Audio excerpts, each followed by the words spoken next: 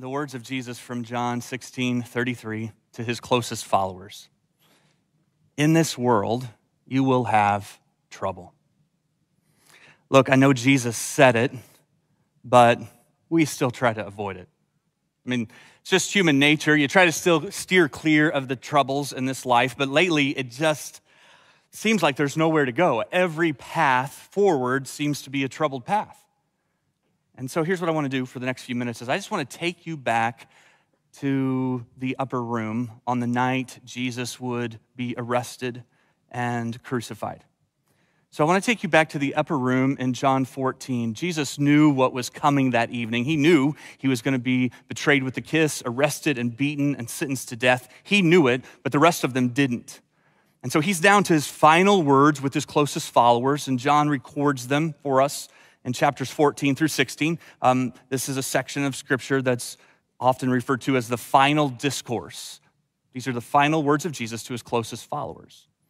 And in this talk, Jesus wants to prepare them for what's coming because the future is not going to at all go the way they think it's going to go. It's not going to be what they were expecting. They were used to having Jesus with them like all the time. They were used to having him there to calm the storm or put the religious leaders in place or to win over the people, with his teaching and miracles. But he was going to be leaving them at least for a little while. And he wants his followers to be ready for the trouble that's coming. So that's the word he uses, trouble. And we see this word used throughout the final discourse where Jesus again and again warns them of what's coming. And so the discourse begins with Jesus saying in chapter 14, don't let your hearts be troubled. And it ends in chapter 16 with Jesus saying, in this world, you will have much trouble. And the word trouble is a severe word. There's other words that could be used for annoyances or frustrations, but that's not this. This is a word reserved for deep pain, for intense struggle, for overwhelming discouragement. And so Jesus begins and ends his talk by making sure they understand that trouble's coming. You need to be ready for it. And so what Jesus does in that final discourse is he tells them that there's going to be trouble, but then he says, don't be troubled by trouble. He speaks to the hearts of these leaders, these world changers, and he says, look, yeah, there will be trouble, but don't let trouble trouble you. Okay, so that's it then? Do you have a podcast I could listen to? Trouble is coming, but don't let trouble trouble me. That's it. Jesus says, don't let your hearts be troubled. And I guess I just expect him to give some kind of reason that is more informative. Maybe he would say, I don't know, don't let your hearts be troubled because I'm going to fix your problems. I'm going to change your circumstances. But Jesus doesn't do that. Jesus doesn't say, don't let your hearts be troubled because I'm going to make sure everything is really comfortable and convenient for you. Instead, here's what he says. Don't let your hearts be troubled. Believe in God. Believe also in me. So the word believe here, also translated trust, is the idea of putting all your weight onto something. Now, I know that, for most of us,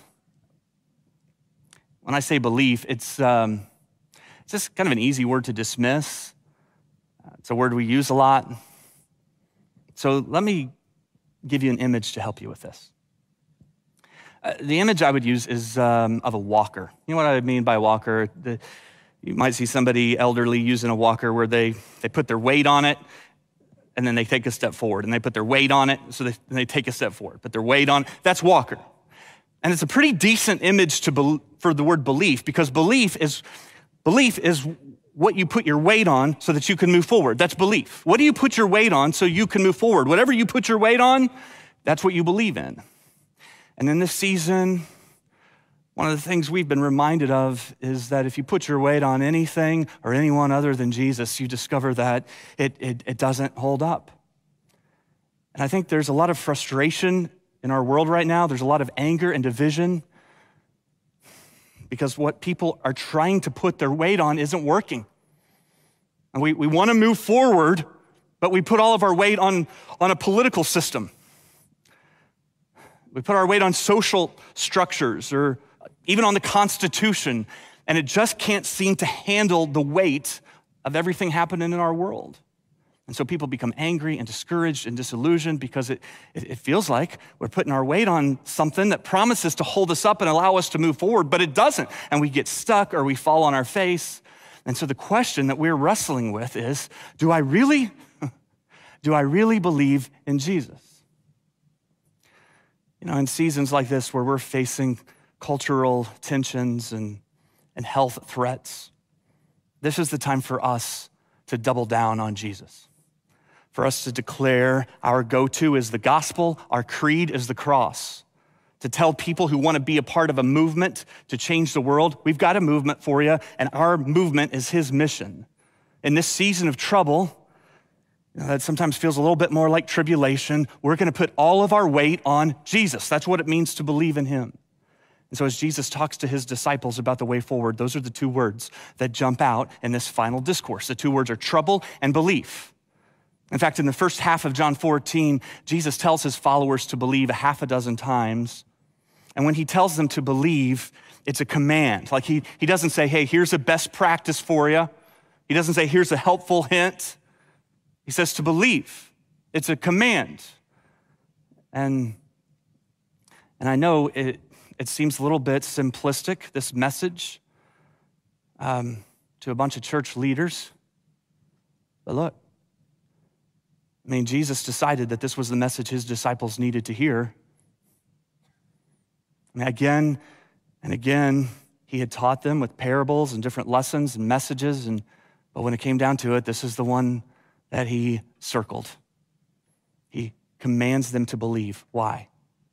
Because belief in your heart is what allows you to keep moving forward. Belief is what keeps trouble from troubling you. But it's a command. To not believe is a sin. It's the sin of unbelief. Unbelief is what makes trouble especially troubling. And so genuine and wholehearted belief in Jesus is what keeps us moving forward.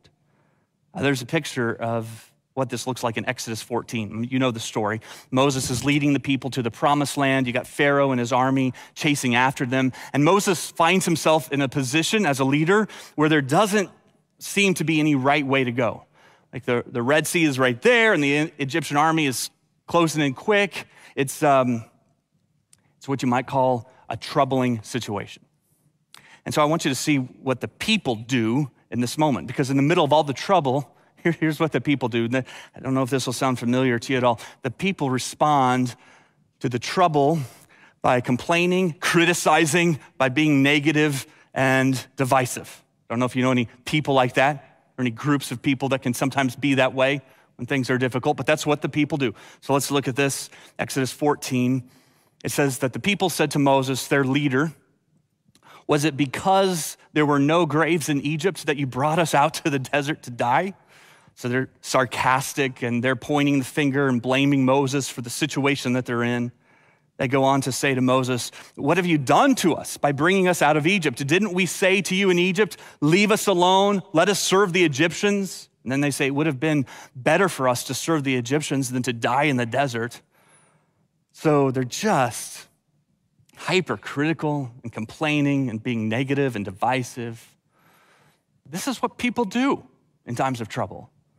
This is what people who don't believe do. Trouble comes, and you start to see the unbelief surface in anxiety and anger and people lashing out and lots of frustration and lots of divisiveness, lots of criticism and complaining. Now, here's what Moses does, and I think it's a beautiful example for anybody who's in leadership. When he replies to the people who are complaining and being critical and negative, what he doesn't do is go through their list of complaints, right? Like he doesn't say, well, let's talk about this. In Egypt, I remember you saying that you wanted to leave. I don't remember you saying you wanted to stay there and serve. Now, he doesn't get into some email war with them. He doesn't try to debate them on social media. Instead of choosing some kind of side, he seems to recognize that their negativity and their criticism and their complaining is coming from a place of unbelief. So what do you do then as a leader? Well, he doesn't get offended. He doesn't have time to be offended. He can't afford to take things personally. There's way too much at stake to do that. Instead, he sees that it's coming from fear and unbelief, and he speaks faith and belief into their hearts.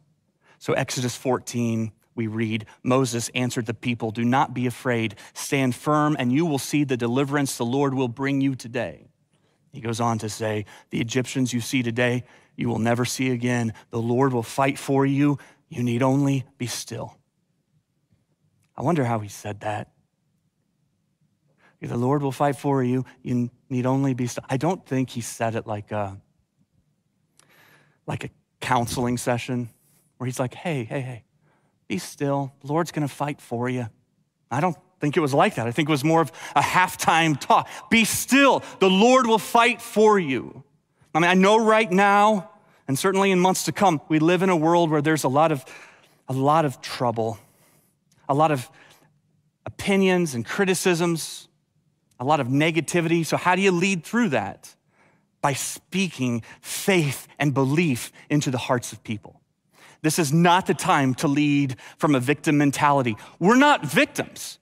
The God who created the world is on our side. So stop acting like we're the underdog in all of this. The church will never be the underdog. The God who spoke the world into existence is the God we believe in. So why are we acting like we're defeated and discouraged when we know the plan? When we know that the victory has already been won? Be still. The Lord will fight for you. And in this season where so many of us as pastors, church leaders, we've been in a panic, running around, everybody's yelling, pivot, pivot, just be still. I've quoted this verse many times as a pastor. Be still, let the Lord fight for you. When I'm with someone in the middle of a troubling season, I'll speak that verse. Be still, let the Lord fight for you. You feel like your marriage has fallen apart and you've tried to fix it, and now you're panicky. Be still. You're just making things worse. Let God do what God does. Be still. Let God fight for you.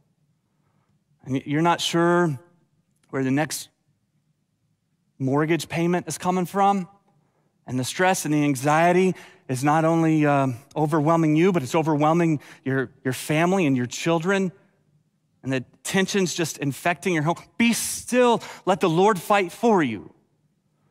Maybe you're feeling overwhelmed because of the uncertainty of this season. Just be still. Be still.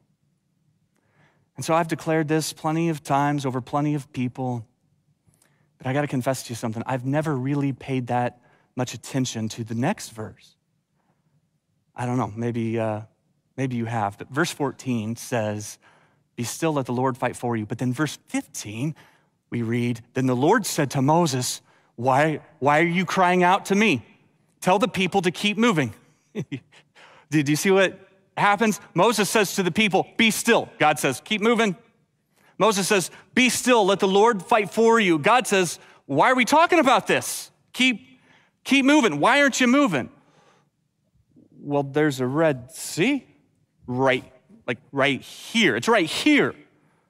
Keep moving forward. And look, this is what belief does for us. Belief allows us to be still without stopping. Belief allows us to be still in our spirit while we continue to move forward with our feet. And I don't know about you, but that is a message that I need in this season of life. Like, it's not just be still or move forward. It's be still and move forward. I'm going to keep moving forward. I'm going to keep moving forward with the stillness in my spirit that comes from knowing that God will fight for me. I'm going to keep moving forward with the calm confidence that the battle belongs to the Lord. And that's what happens in Exodus 14. The people move forward. God splits the Red Sea. The people walk through it. And what Moses does for the people is my commitment as a pastor in this season to say to our church, look, we're not going to freak out. We're not going to do it.